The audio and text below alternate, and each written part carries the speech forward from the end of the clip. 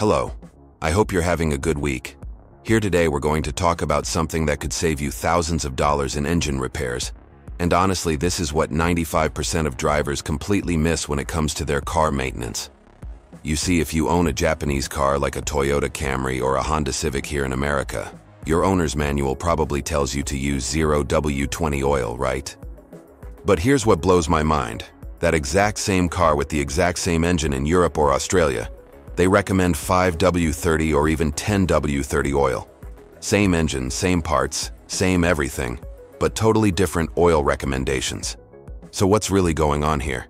From my experience working on cars for years, I can tell you this isn't just about weather or climate like most people think. It's actually about something way more interesting that involves government regulations and fuel economy standards. Stay with me until the end because I'm going to show you which oil is actually better for your engine, and whether you should stick with what's in your manual or make a simple change that could extend your engine's life by years.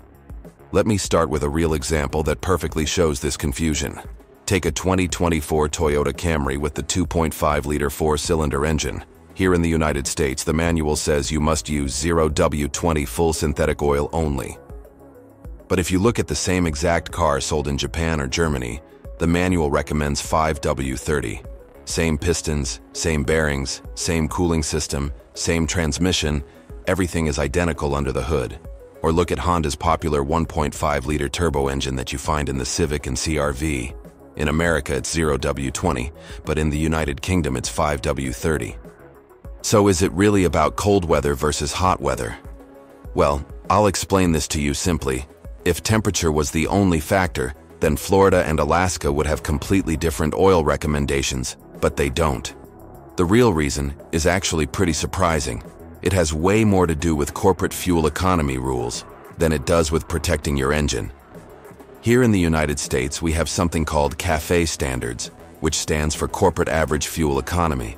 And these are strict government laws that force every car manufacturer to meet certain miles per gallon targets across their entire fleet of vehicles. If a company like Toyota or Honda doesn't hit those targets, they get slapped with massive fines. We're talking millions of dollars for every tiny fraction of a mile per gallon they fall short. So how do these companies squeeze out that last bit of fuel efficiency to avoid those penalties? They use thinner oil like 0W-20 because it reduces friction inside the engine. When the engine parts move more freely with less resistance, the car burns slightly less fuel, and that shows up on the EPA fuel economy test. Using 0W-20 instead of 5W-30 can improve the official test results by about half a mile to 1 full mile per gallon, which sounds small, but it's enough to keep the company out of trouble with regulators. But here's the catch that most drivers never hear about. Thinner oil means less protection, especially when the engine gets really hot or when you're driving hard. Think about it like this. Imagine coating a metal surface with a thin layer of cooking oil versus a thicker layer. The thin layer spreads easier, but it also breaks down faster under heat and pressure. That's exactly what happens with 0W-20 in your engine. Driver, this mistake everyone makes it at least once. They assume the oil recommendation in their manual is based purely on what's best for the engine's lifespan, but in many cases it's actually chosen to pass government emissions and fuel economy tests.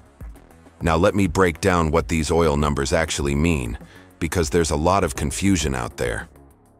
When you see 0W-20 on the bottle, the 0W part tells you how the oil flows when it's cold. The W stands for winter. The lower that first number is, the better the oil flows in freezing temperatures. So 0W flows better than 5W when you start your car on a cold morning. That's great for protecting your engine during startup in places like Minnesota or Montana. The second number, the 20 part, tells you how thick the oil stays when your engine is fully warmed up and running hot. So 0W-20 stays pretty thin even when hot, which helps fuel economy but offers less protection under heavy stress. Now compare that to 5W-30. It's only slightly thicker when cold, but it's about 50% thicker when your engine is at full operating temperature. That extra thickness creates a stronger protective film between metal parts, which is exactly what you want when you're driving on the highway for hours, towing a trailer, or sitting in stop-and-go traffic on a hot summer day. From my experience, I think that's a huge advantage, especially here in America, where summer temperatures can be brutal. Here's something else most people don't know. Modern engines, especially from Japanese and American manufacturers, are built with incredibly tight clearances, meaning the gaps between moving parts like pistons and cylinder walls are extremely small, measured in thousandths of an inch. These tight clearances are designed to work with thinner oils like 0W-20. They allow the engine to warm up faster and reduce drag, which helps pass those emissions tests I mentioned earlier. But here's the thing. As your engine ages and accumulates miles, those tiny gaps start to get bigger due to normal wear. A brand new engine might be perfectly fine with 0W-20, but a 10-year-old car with 100,000 miles on it, that engine might actually perform better and last longer with 0W-30 because those worn clearances need a thicker oil film for proper protection. Many experienced mechanics, including myself, recommend stepping up one viscosity grade once your car passes 60,000 to 80,000 miles, especially if you live in a hot climate. Now let's talk about heat, because this is really important. A lot of people think 0W-20 is recommended because America is a cold country, but that's completely backwards. Most of the United States actually experiences hotter summers than Japan or Germany, where the same engines run on thicker oil. In states like Arizona, Texas, Nevada, and Florida, engine oil temperatures can easily hit 240 degrees Fahrenheit or even higher when you're stuck in traffic. At those extreme temperatures, thin oils like 0W-20 start to break down faster. They lose viscosity, which means they get even thinner and provide less protection. Independent testing from oil analysis laboratories has shown that many 0W-20 oils can lose 10 to 15% of their protective thickness after just 5,000 to 7,000 miles in hot conditions. Meanwhile, 5W-30 oils stay much more stable and maintain their protective properties longer. I'll explain this to you simply with a real-world comparison.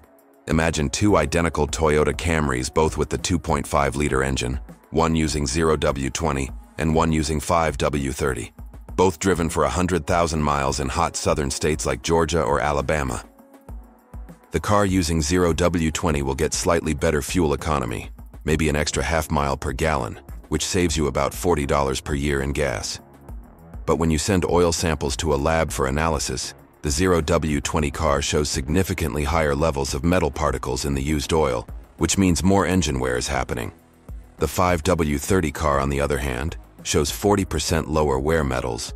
The engine internals look cleaner, and there's less buildup of deposits. So you save $40 a year on gas with 0W-20, but you potentially lose hundreds or even thousands in long-term engine durability. The same pattern shows up with Honda's turbocharged engines. Drivers using 0W-20 and the 1.5-liter turbo often report higher oil consumption, meaning the engine is burning through oil faster.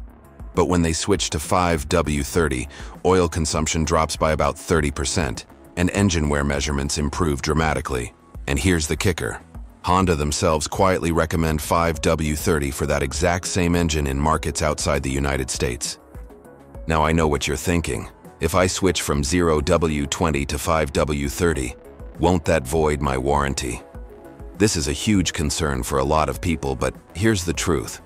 Under federal law, specifically the Magnuson-Moss Warranty Act, a car manufacturer cannot deny your warranty claim unless they can prove that your modification directly caused the failure.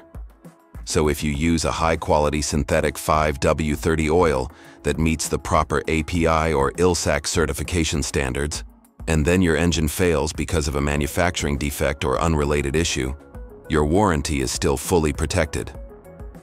In fact, some service bulletins from manufacturers actually say that 5W-30 may be used if 0W-20 is unavailable, as long as it meets the same quality specifications.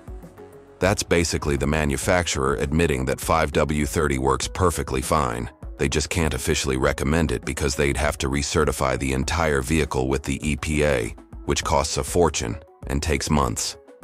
So the manual says 0W-20, not necessarily because it's the absolute best choice for your engine, but because that's what was listed when they did the emissions certification. Here's something else most car owners never think about. The quality and additive package in your oil matters just as much as the viscosity number. Two different 5W-30 oils can perform completely differently depending on what's inside them. High-quality synthetic oils contain special additives like zinc and phosphorus compounds that create a protective layer on metal surfaces, detergents that prevent sludge buildup, and anti-wear agents that keep the oil film strong even under extreme pressure. From my experience, I think a premium 0W-20 synthetic oil with a strong additive package can actually outperform a cheap conventional 5W-30. So it's not just about picking a thicker number. It's about choosing quality oil that fits your driving style and conditions. If you drive mostly short trips around town, live in a colder state like Wisconsin or Vermont, and you change your oil regularly every 5,000 miles, then 0W-20 is perfectly fine for you. But if you drive long highway distances, live in hot states, tow trailers or haul heavy loads, or your car has more than 60,000 miles on it, then 5W-30 full synthetic will almost certainly give you better protection and help your engine last longer. The goal isn't to obsess over using the thinnest possible oil. The goal is to match the oil to your actual real-world driving conditions. Remember that same engine running 0W-20 here in America was engineered and tested to run safely on 5W-30 in other countries. The engine doesn't magically change just because you cross a border. Here's one more thing I want to share with you from talking to mechanics at dealerships. When these guys service their own personal cars, most of them don't actually use 0W-20. I've talked to Toyota and Honda technicians who admitted they personally run 5W-30 in their own engines, especially in southern states. One master technician told me, "We put 0W-20 in customer cars because that's what the invoice says. But if it were my car, I'd use 5W-30 without hesitation because it just holds up better over time." Another mechanic said the difference in fuel economy is so tiny you'd never even notice it, but the reduction in long-term wear is huge. So even the professionals who work on these cars every single day quietly choose the thicker oil for their own vehicles. Now let me give you my final recommendations based on everything we've talked about. If your car is relatively new with low mileage and you live in a moderate climate, stick with 0W-20 if that's what the manual says. It's fine and you won't have any problems. But if you're in a hot state, or your engine has higher mileage, or you drive aggressively or tow things, switching to a high-quality 5W-30 synthetic is a smart move that will give you better protection without any real downside. Just make sure the oil you choose meets or exceeds the API and ILSAC specifications listed in your owner's manual. That way you're fully protected legally and mechanically. At the end of the day, your engine doesn't care about government regulations or EPA test cycles. It just wants proper lubrication and protection under the conditions you actually drive in.